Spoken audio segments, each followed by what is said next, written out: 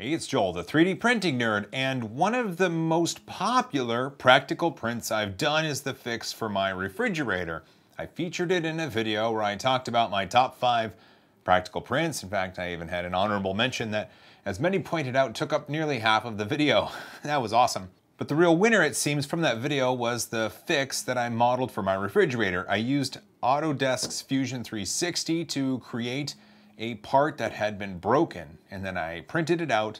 I talked about printing it in multiple materials before finally settling on a flexible material, but even the flexible material itself has shown wear and tear, and the stress on the material was too much for it. So I had to do something different, and I figured this was a good opportunity for me to show you how I went about modeling that piece and what material I settled on.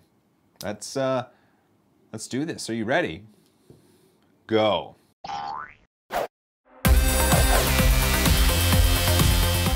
Welcome back. Well, I should probably show you where we started. This is the original piece that broke on the refrigerator. It goes on the top like this, and as one of the doors comes in, the little flap that keeps the other door sealed kind of comes in here and it flips like that, and then there's a piece that hangs down here that catches it and tucks it back out as you open the door. The problem is, if this flap for some reason is open and the door is slammed, that piece doesn't last very long.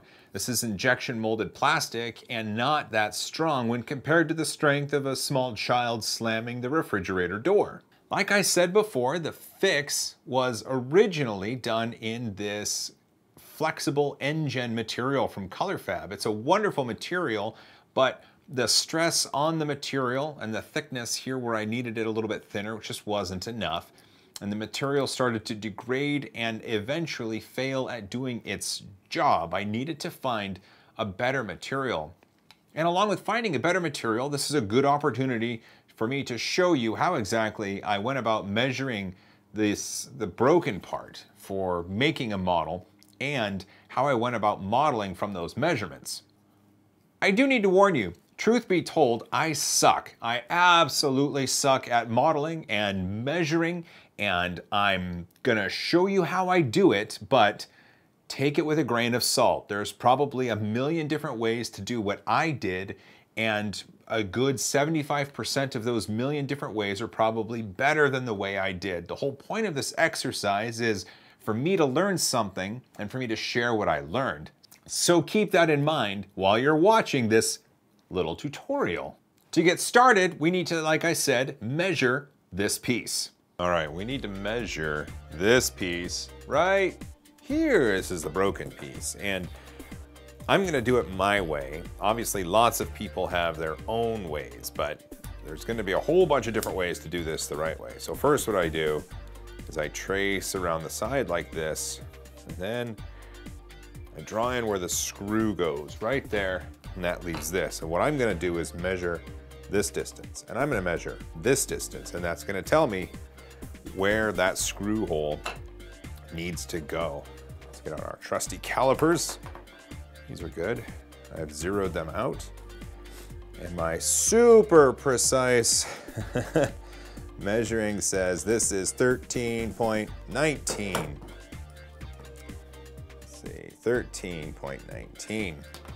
Let's measure the other side. And that's going to be 20.77. 20.77. Now the idea here is we want to measure as much as possible because it's going to make modeling easier. So what we need to do is find this length. We need to find the height. We need to find out where that starts. That section right there, and there's this little this section right here that the flap hits against when you open the door. We'll eventually find this entire length, but we're gonna do it halvesies. Let's do that. So, well, first things first, let's just make sure we're zeroed. Let's measure this. That looks to be 44.47. 44.47. I think that I'm going to measure to the top of this part right here. Like on this one, I'm going to eyeball it. As long as the screw holes are in the right place, it's going to attach just fine. I'm going to put that at, boy, it's so slick, 34.19 for the halfway point. 34.19. For these holes where the screws go, let's see, the big one right there, 11.32. A small one. I'll draw the big one. The big one is 11.32. The smaller one though, it's tiny, 4.48. 4.48. And this section right here where the curve starts, we need to measure how far in that starts. That looks to be 8.53. 8.53. And we know that this arc here, essentially the top of it ends up where the screw holes are. So we know that that's going to be even, and we can just take it up that far when we model it. What else do we need? Oh, that's right. We need this piece right here. Let's see. We will measure how far in it is from the side where it starts. So 28.10. All right, so over here, 28.10. It looks like this piece kind of goes up and it goes down and like that. So that's what we're gonna build in. But we need to know how wide it is. Let's see. I was gonna estimate it with my fingers while I have calipers right here. We're gonna make it. We're gonna call it 20. It's going to be 20 millimeters wide. All right, we've got where the screws go, this length. We know how, how tall it is. It is, you get a good measurement here, 11.34. 11.34 tall. There we go. We have where the arc starts, we have where the screws go, we have this length, we know how the halfway is here. Let's see. We know this length, we know the height. I think we're good. Now to bring it into Fusion 360. All right, we're in Fusion 360. Let's get started. I'm gonna choose my rectangle. I'm gonna choose this plane. I'm gonna drag it out. All right, it allows me to type in values at this point, and I'm gonna do 44. Wait, where'd you go? Get back here. I'm gonna do 44.47. I'm gonna hit tab. Then I know this value at that halfway point is 34.19. There's our rectangle. It's a glorious looking rectangle. Now we need to add in the circles for the screws. To do that, I'm gonna do a line. I'm gonna get my line and I'm gonna go down to here. But wait a minute, Joel, these aren't circles, these are lines. I will explain in just a moment. What I need to do is find the center point to add the circles. And this is the way that I'm doing it. This is the way that I thought would work. There's probably a better way. What I'm doing here is I hit D for dimension. I selected 2 lines and now I can type in that value, and that's 13.19. Now I'm still in dimension mode, so I can go here and it lets me put in the value for that distance. And I know that distance is 20.77. Awesome. Let's go up here to sketch, circle, center, diameter, circle. Now that I have that center, I can bring it out. And this outer circle is 11.32 millimeters. I'm gonna hit C again. I'm gonna bring out this inner circle, and I know that one is gonna be 4.48 millimeters. Awesome. Let's select this line because we no longer need it, and this line because we no longer need it. What's next? Well, I know we have this piece down here where this arc is gonna go. And when we mirror this over, I want it to be in the same spot. So what I'll do is I'll grab my line, bring it down here. I'll hit D for dimension. And I measured that at 8.53. There we go. I hit escape, which gets me out of the dimension tool. All right, see, it says stop sketch. So we're still in sketch mode. Now what I can do is go up to sketch and go mirror. First, it's going to ask me what I want to mirror the objects. Well, I'm going to select all these lines. This one, this one, this one. Next is the mirror line. I'm going to click this, select the mirror line, and everything has been copied over. Oh, that looks good. I'm going to hit OK. This line here we no longer need. That center line, we can get rid of that. These lines are good because they're for the arc. Let's put in the arc.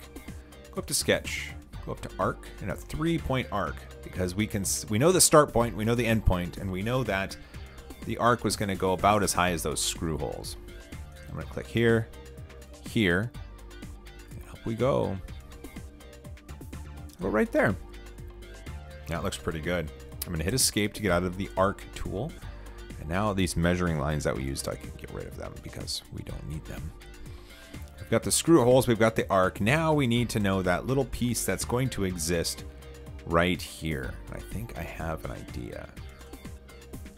I know that it's going to measure about 9 millimeters that way. And we did measure it at being 20 millimeters across, 28.1 millimeters from the side. So I'm going to go here like this. I'm just going to draw it out. I'm going to hit escape to get out of the line tool. Now we can use the dimension tool to place things. I'm going to click here and here. And I believe I measured that at 28.1.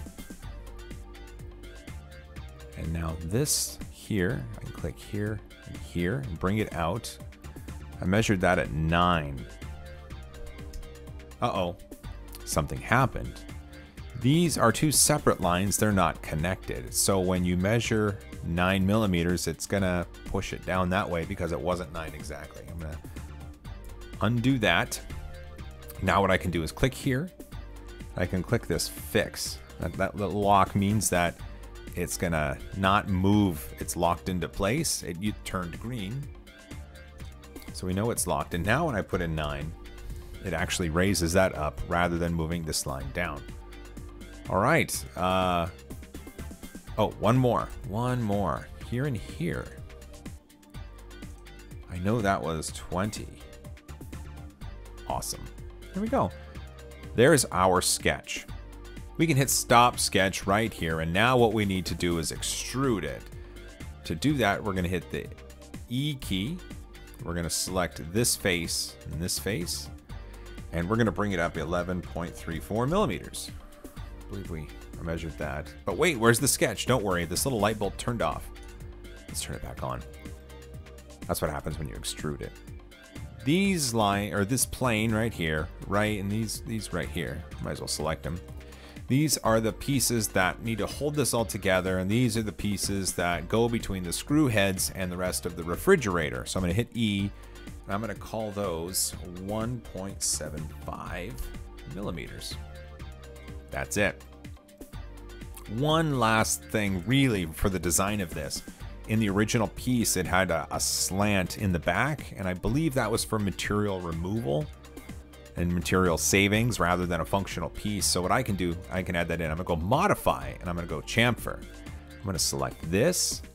I'm going to go here and change that to distance and angle. I'm going to move that angle up just a bit. I'm going to bring this out and then angle down. Let's see, just like that. Hit OK. Let's rotate around. That looks pretty darn good. For extra credit, you can always add some fillets. Up on modify, fillet. You select the edges that you want to add a fillet to. Then you can type it in. I usually do a 0.5 millimeter fillet, and it rounds them a little bit. It's not required for this, but you can if you want. Well, we've already got this done. This is awesome. Hey, we took measurements and turned it into a 3D model. Let's save it out and bring it into Cura. Within Cura, I'm going to select body 1, that thing we just made, and here it is. I do need to rotate it, and let me get a better view on this. So we'll We'll put that piece flat on the print bed. Let's see, move. I think I need to do that. There we go. So here's the piece. Look at that, right on the Ultimaker. I know up here it says CPE, but I've already printed this out, and this was nylon, so it's just configured to show what's in the printer currently. So what I can do, I can go to layers here, and we can look at them. That's pretty cool. That'll print fine. All right, well, like I said, I've printed this, and I used Taulman's Nylon, and I filmed it in a time lapse. So let's see it. Are you ready? Time lapse.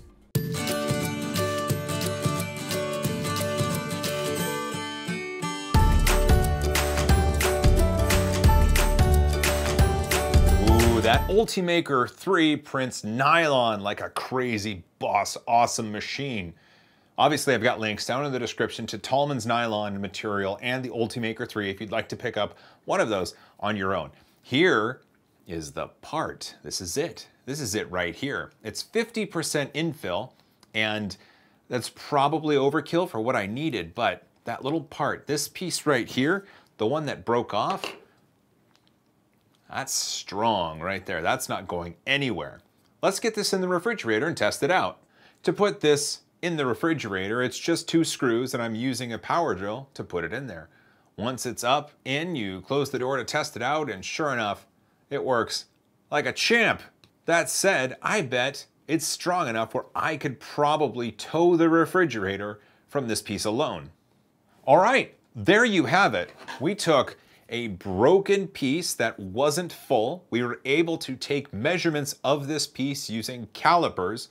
We took the measurements from the calipers and translated those to 3D modeling software, in this case, Fusion 360.